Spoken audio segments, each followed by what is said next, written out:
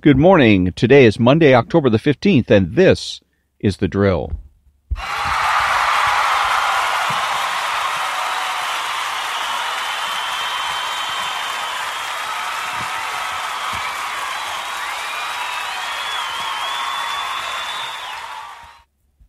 Good morning. This is Ron, your host, the only true conservative in the United States of America, because I'm the only one that makes the presumption for the status quo.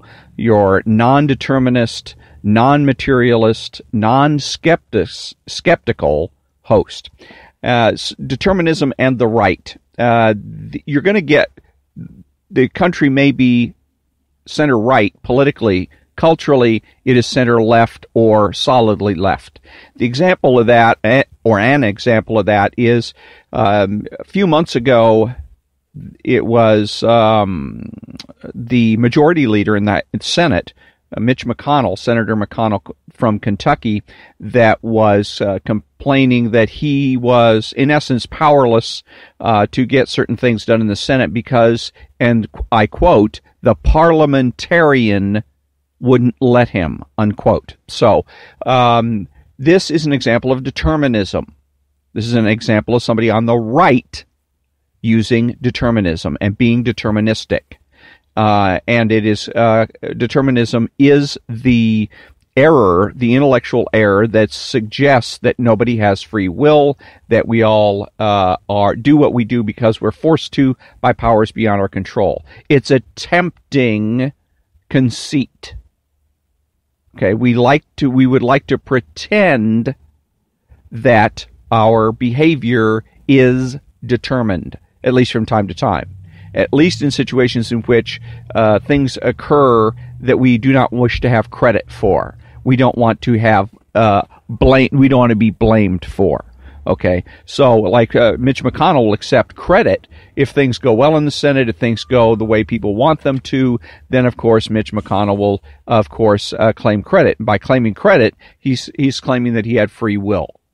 Okay, that he had the free will to go ahead and to make choices and make decisions, and he made the right ones, and therefore he deserves credit for this good thing to happen. But when things don't go so well, when he's under criticism, he's under fire, he's under pressure, then he likes to say, oh, nothing I can do, I'm powerless. Because to blame, this is so weak, to blame the parliamentarian. The parliamentarian is not even it's not a Senate position. In other words, it's not a senator that holds the position of parliamentarian. It is somebody that's hired by the Senate. It's an administrative position. And so all the parliamentarian does is simply remind senators of what the Senate rules are. But the Senate is the one that creates the rules. If Mitch McConnell wants the rules changed, he can do it. There's a Republican majority in the Senate. So all he does, he goes and whips them into shape, puts it to a vote, and everything falls right into place. But he is promoting determinism by suggesting I am forced to do what I do because of powers, in this particular case, the Senate parliamentarian, beyond my control. So today, well, as a matter of fact, I'm just going to take it one by one. When we come back, the next entry in the Ayn Rand lexicon. Hold on.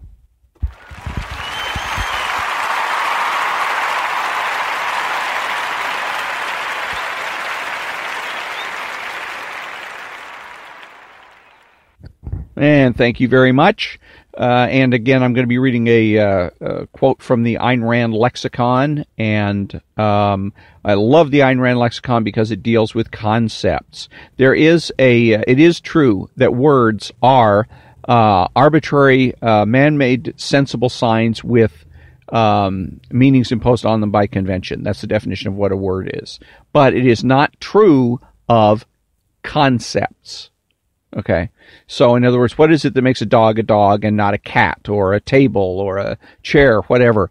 Dog is a concept, not just a word. It's true that you could use any word. You could call it a Framistan if you wanted to, like John McCain said, call it a banana if you want. Okay, he's dealing with words, but not concepts. And in dealing with words and only words, what he is doing is being materialistic, because the materialists pretend that concepts have no meaning, and that the only thing that means anything is that which you can feel, touch, hear, see, smell, that kind of situation. BS.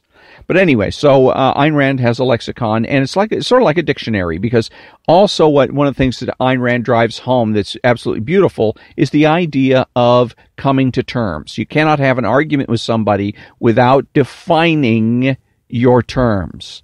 Okay, it just doesn't happen. There's a lot of arguments that take place in our society without the definition of terms. One of them is torture.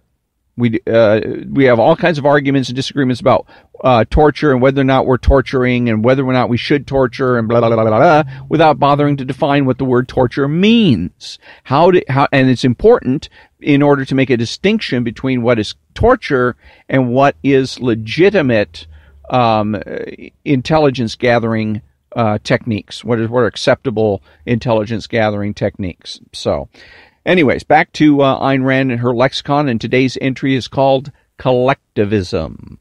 Collectivism means the subjugation of the individual to a group, whether to a race, class, or state, does not matter. Collectivism holds that man must be chained to collective action and that collective thought for the sake of what is called the common good. So also, if you hear somebody using the common good, hey, we got to do this for the common good, they are lefty. They're lefty. I don't care who they vote for. If you're going to act like a lefty, think like a lefty, you're lefty. If you're going to communicate like a lefty, you're a lefty. If you're going to try and bully and intimidate people with words, use words as weapons, you're a lefty. Period. Okay, so when you hear people talk about the common good, they're waxing left. It might be even Rush Limbaugh. Hey, we got to do this for the common good. Oops, you're moving left. Because being on the right means having respect for the individual, trying to create not a society, but a civilization. Collectivism, back to the book. Collectivism holds that in human affairs, the collective, the society, the community, the nation, the proletariat, the race, etc., is the unit of reality and the standard of value. On this view, the individual has reality only as part of the group, and value only insofar as he serves it. And this reminds me of something that Tammy Bruce wrote, the book that says The Death of Right and Wrong. And this, again, goes back to demonstrate that right and wrong hasn't died, nor will it die. It may change. Okay? So in other words, what's right and wrong may change from being an individual perspective to a collective perspective. What is right and wrong may be up for a vote. Maybe a matter of power, rather than as a matter of right and wrong, as a matter of knowledge about reality. Collectivism holds that the individual has no rights, that his life and work belong to the group, and that the group may sacrifice him at its own whim to its own interests. The only way to implement a doctrine of that kind is by means of brute force, and statism has always been the political corollary of collectivism. Fascism and communism are not two opposites, but two rival gangs fighting over the same territory. Both are variants of statism based on the collectivist principle that man is the rightless slave of the state. And I also want to say that by her definition of collectivism in this second part where it says, the only way to implement a doctrine of that kind is by means of brute force. And I have mentioned in the past that there's several variants of collectivism. Socialism is one of them. Nazism is another. But so is libertarianism. So is objectivism. Okay? Both of those are collectivist doctrines. And we know that they're collectivists because they're idealistic, and because they're idealistic, and they are idealistic because they fail to make the presumption for the status quo and instead make the presumption for an ideal. And once you're trying to create a movement towards the accomplishment of an ideal, you have one of two choices. You can either do it by brute force. You're going to basically, when you're forming a movement, by the way, you're creating a collective. Okay, you have people that are inside the group and you have the outsiders. You're either an objectivist or you're an outsider. You're either a libertarian or you're an outsider.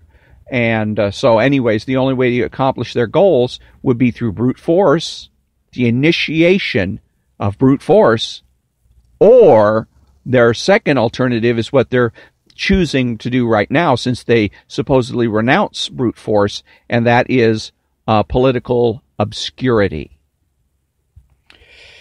Let's see. Modern collectivists see society as a superorganism, as some supernatural entity apart from and superior to the sum of its individual members.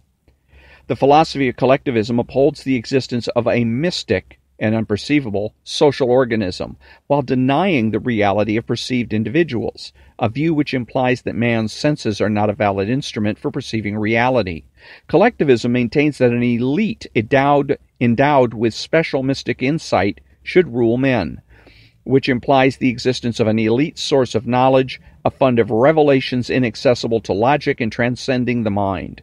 Collectivism denies that men should deal with one another by voluntary means, settling their disputes by a process of rational persuasion. It declares that men should live under the reign of physical force, as wielded by the dictator of the omnipotent state, a position which jettisons reason as the guide and arbiter of human relationships.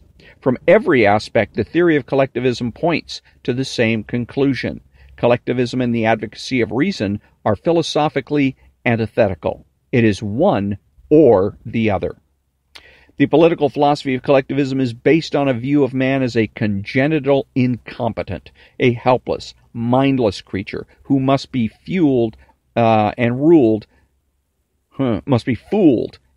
by a special elite with some unspecified claim to superior wisdom and a lust for power.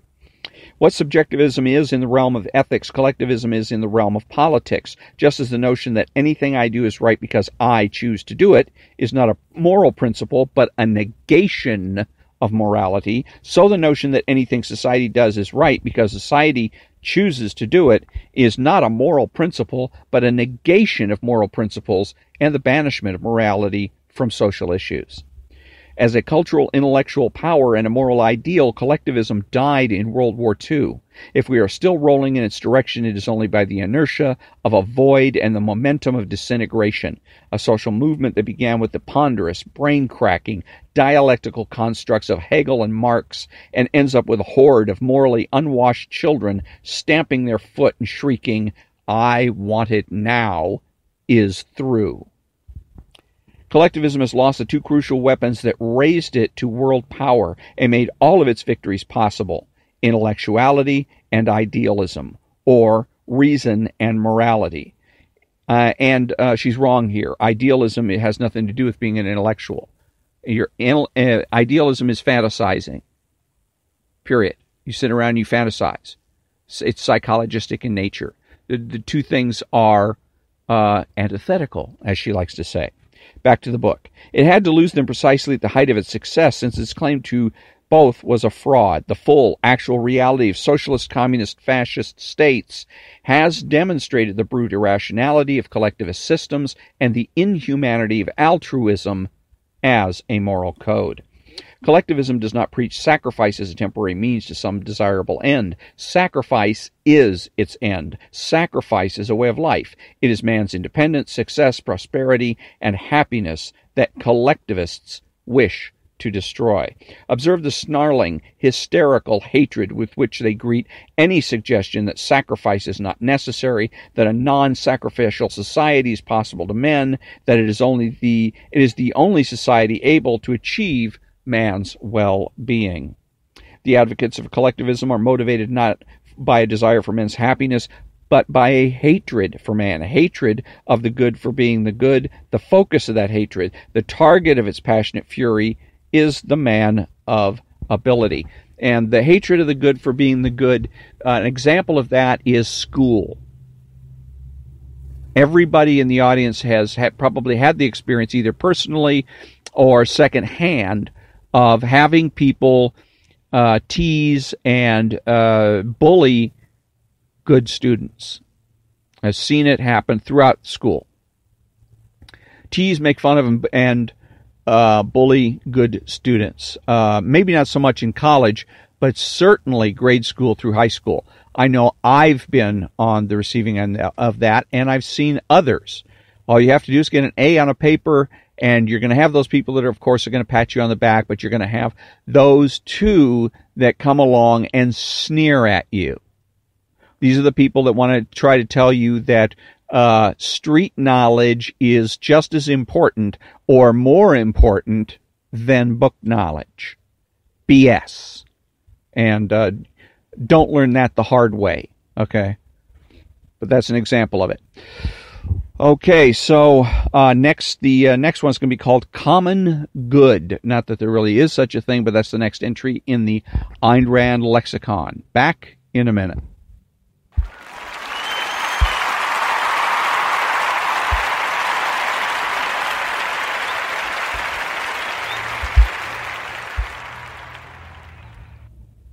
Okay, and thank you very much.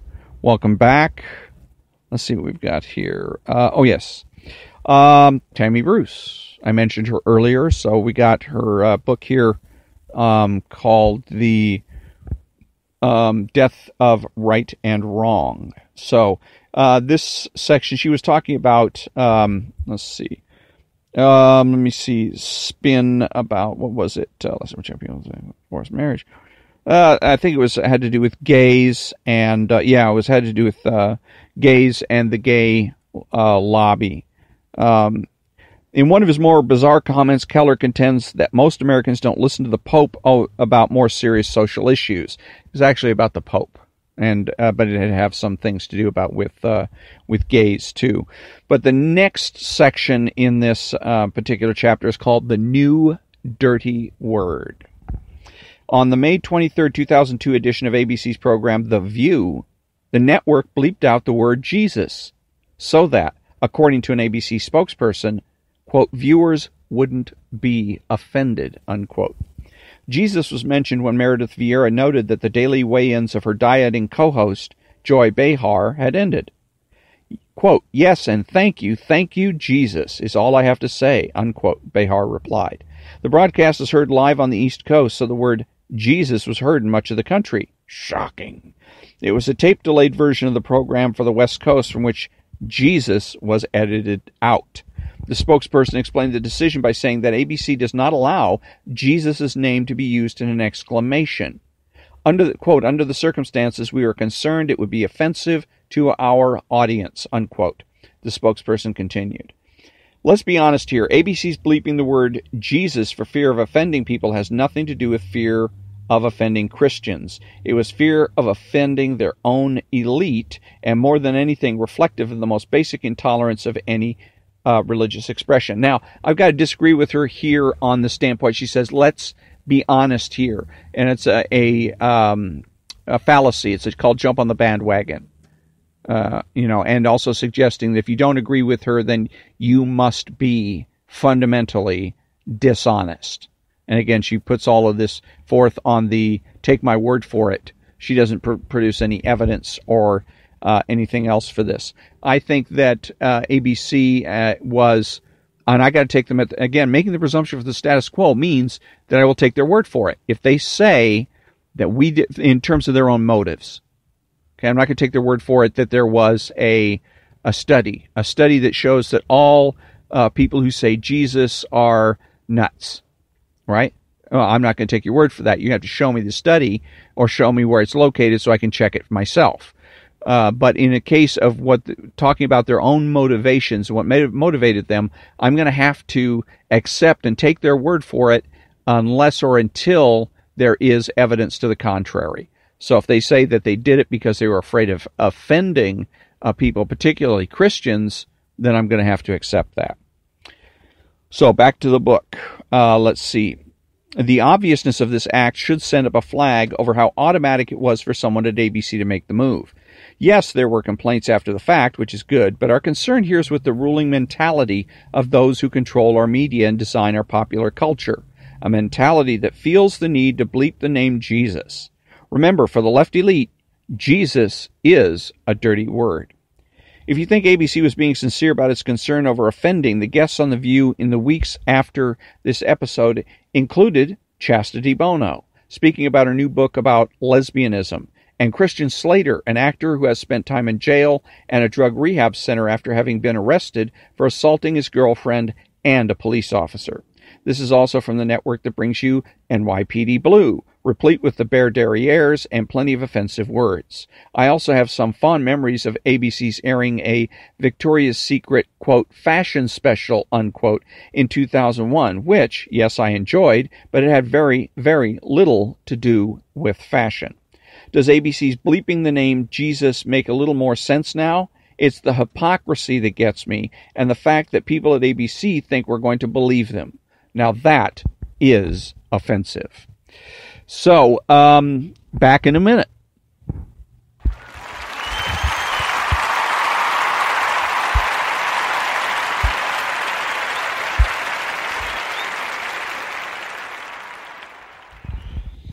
And thank you very much. Welcome back. And now the what I like to refer to as the twin in this particular collection, which is the Black Book of the American Left. Twin because both of these writers, David Horowitz and Tammy Bruce, are people with a tremendous amount of insight about the American left, far more insight than Rush Limbaugh, Sean Hannity have had, and even more than I've had. I grew up also in a socialist household, so I didn't become a socialist, though. I didn't run out and become an activist and throw bombs and things of that nature. But so these are people with some great insight about not only the effect of the left in terms on our politics, but on our culture.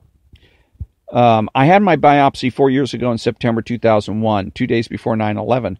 Having spent the next 4 or 5 months in a battle for life alongside others, some of whom would make it and some would not, ever conscious of the uncertainty of my fate, ever more conscious at the end of time, I was struck, reading about the 9/11 attackers, when I came across the phrase, quote, love death, unquote.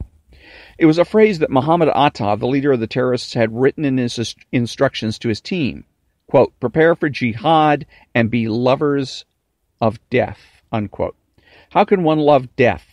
That is the enigma at the heart of human history, which is a narrative motivated by war between tribes and nations. For how can men go to war unless they love death, or have a cause that they love much more than life itself?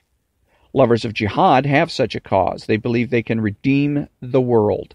This faith is what gives their lives meaning, puts order in the universe, and restores justice to an unjust existence. By conquering the infidel world and instituting the law of the Quran, they believe they can make the world holy and make it whole.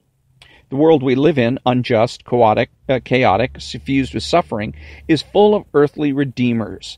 They are both secular and religious. They are people who cannot abide the life they have been given, or who cannot wait to see if the end of their time on this earth will bring them a better time in the next. They are radicals who believe that without a divine intervention, they can build a kingdom of heaven in this life on this earth. To realize their mission, both secular and religious radicals divide the world into two realms: the realm of those who are saved and the realm of those who are damned, believers and infidels, oppressors and the oppressed. Radicals are permanently at war. Their lives are a perpetual jihad. We all long for a judgment that will make the world right, for a God who will reward virtue and punish the wicked. Every God of love is also a God of righteousness and death, and that is why the radical program of a redemption in this world is such a destructive force. I once shared this radical faith. Life was intolerable to me without a redemptive hope. This quest for a world transformed brought tragedy to me as it has brought tragedy to the lives of so many others. The 20th century is a graveyard in which millions of corpses were sacrificed to the illusion of an earthly salvation. Whether they are secular or religious radicals, those who believe we can become masters of our fate think they know more than Pascal. But in their search for truth, where do they imagine they have gone that he did not go before them? In the end, their confidence is only a mask for the inevitable defeat that is our common lot, an inverse mirror of their human need. I understand Pascal's religion. I understand his anxious bewilderment at a life of no consequence. I understand his hope for a personal redemption and his search for an answer. But I no longer understand the faith of radicals who think they can change the world. I no longer share the belief that men by themselves, without a divine hand, can transform the world we live in and create paradise on earth. Part of my book is a memoir, the story of how I met April, how she stood by me in my illness and nursed me through, and how I began a new chapter in life. I will not spoil a love story in this book by attempting to recount it here, but when April and I had been together for 10 years, she said this, quote, "When you die, I tell myself I'll be seeing you spiritually someday again. I don't know how I would live with the thought of you gone if I didn't believe that. I don't know how people who have no belief in God manage.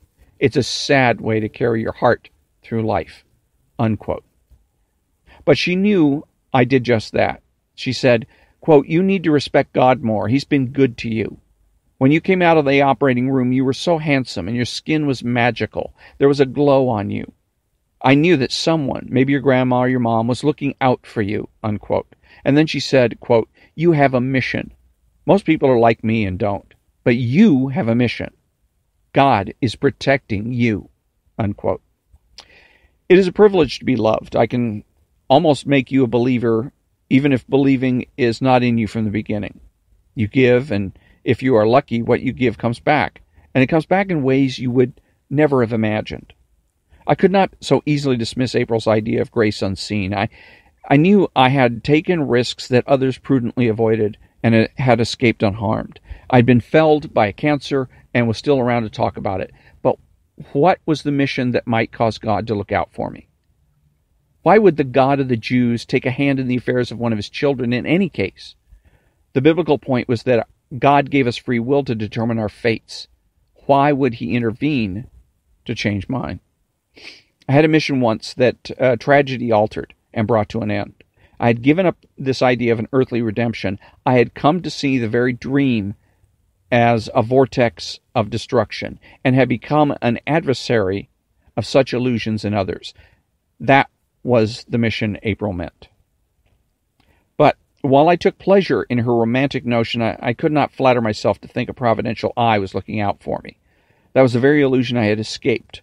The personal dream of every radical is to be at the center of creation and the renewal of the world. What I had learned in my life was that we were not at the center of anything but our own insignificance. There was nothing indispensable about us, about me, about anyone. The wars of the social redeemers were as old as the Tower of Babel and would go on forever, with or without me. The dreamers would go on building towers to heaven, and just as inexorably they would come crashing to earth. Some would take to heart the lessons of the fall, but others would fail to notice them or care. Inspired by the dreamers who preceded them and innocent of their crimes, an unending cycle of generations would repeat what they had done. The suffering of the guilty and the innocent would continue without end, and nothing I could say or do would alter it. The summons I had answered was more modest by far. I was a witness. I needed not to forget what I had learned through pain and to pay my debt. I needed to warn whom I could and to protect whom I might, even if it was only one individual or two. Even if I had a mission to name, it was about wrestling with the most powerful and pernicious of all human follies, which is the desire to stifle truth in the name of hope. Here's why you cannot change the world. Because we, all 6 billion of us, create it. We do so individually and relentlessly, and in every generation. We shape the world as monarchs in our own homes and masters of others in the world beyond, when we cannot even master ourselves. Every breeder of a new generation is a stranger to his mate and a mystery to himself. Every offspring is a self-creator who learns through rebellion and surrender, through injury and error, and often not at all. This is the root cause that makes us who and what we are: the good, the bad, the demented, the wise, the benevolent, and the brute. We are creatures blind and ignorant, stumbling helplessly through a puff of time. The future is a work of prejudice and malice, inextricably bound with generosity and hope. Its fate is unalterably out of our control.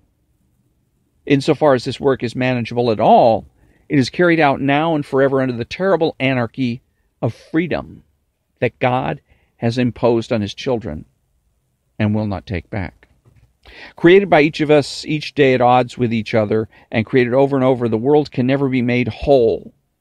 It is irrevocably broken into billions of fragments, into microscopic bits of human unhappiness and earthly frustration, and no one can fix it. Blaise Pascal was an agnostic of the intellect, but a believer of the heart. He recognized that his condition was hopeless. Only a divinity could heal his sickness and make him whole. Because science provided no answers to his questions, he trusted in the God of Abraham to provide what no mortal can. Pascal was a realist of faith. He drew a line between the sacred and the profane and respected the gulf that separates this world from the next. He did not presume to achieve his own salvation in this world or in anyone else's. Not so the Redeemers. They cannot live with themselves or the fault in creation, and therefore are at war with both. This makes them profoundly unhappy people. Because they are miserable in their own lives, they cannot abide the happiness of others. To escape their suffering, they seek judgment, the rectification that will take them home. If they do not believe in God or in a God, they summon other men to act as gods. If they believe in God, they do not trust his justice, but arrange their own. In either case, the consequence of their passion is the same catastrophe. This is because the devil they hate is in themselves, and the sword of their vengeance is wielded by inhabitants of the very hell they wish to escape. There's no redemption in this life. Generation after generation, we transmit our faults and pass on our sins. From parents to children, we create the world in our own image, and no power can stop us. Every life is an injustice, and no one can fix it. We are born, and we die. If there's no God to rescue us, we are nothing. In my time, I've found a solace and a consolation in the written word. The universe I inhabit remains a mystery, but I go on living and writing nonetheless, as though there was a reason for both. Almost every day I create an order on the page, which reflects the order I see in the world.